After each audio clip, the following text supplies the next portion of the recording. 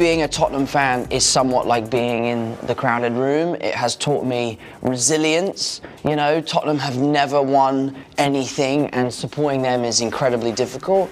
And, you know, it's no secret that my show has been so horribly reviewed, but I'm here today to promote the show, and I'm still here. So I'm very resilient. Resiliency. It's a good quality in a new employee. If you could send a memo to Harry Kane right now, what would it say? I'd say go to Madrid.